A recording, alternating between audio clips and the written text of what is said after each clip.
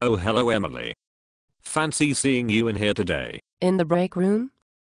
Mr. Edwards, I just saw you eating a roast beef sandwich from the fridge like 15 minutes ago. I don't recall. Speaking of which, my sandwich is missing.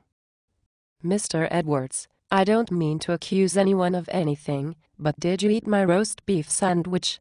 It was clearly marked, Emily's roast beef sandwich. Oh, Emily. One thing about managing a multi-thousand-dollar company is that I can't be everywhere at once. Which is why I hire people like you. You know, to make sure fingers don't get caught in the paper shredder. Reading labels. Making copies.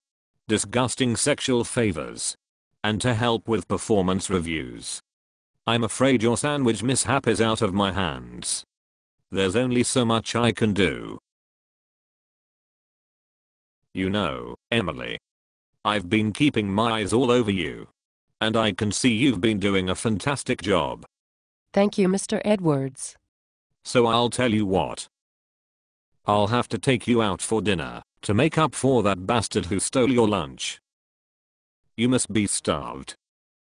I'll pick you up around 8. Oh. I'm actually making dinner for my family tonight. Mr. Edwards. I've been married for 12 years. Surely you're not asking me on a date. Emily. I'm sure you haven't read the company manual thoroughly. And if you did, then you've obviously forgotten where it clearly states. When Mr. Edwards asks an employee to dinner, it's strictly business. And nothing more. Mr. Edwards. I wrote the company manual. Well, then it's clearly amnesia. Or you're on drugs. You're not on drugs. Are you, Emily? Of course not, Mr. Edwards. Then surely you can call your family and let them know your superior would like to have a business orgy dinner. I suppose I can give my husband a call. Splendid. There's a lovely restaurant on 5th and Van Ness. Okay. May I bring my family? Are they into anal? Excuse me? Ask Clay, Emily.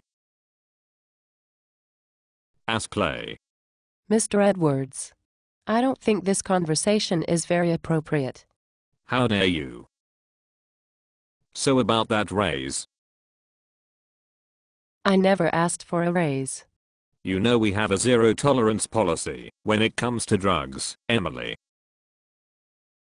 I am not on drugs. Well then how do you explain your erratic behavior, Mrs. Crazy Pants? Crazy what? Pants, Emily. Pants. Mr. Edwards. How dare you?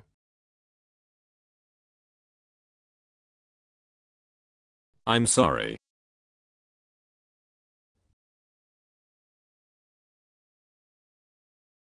Thank you. I'll pick you up at 8. My husband's totally into anal. Splendid.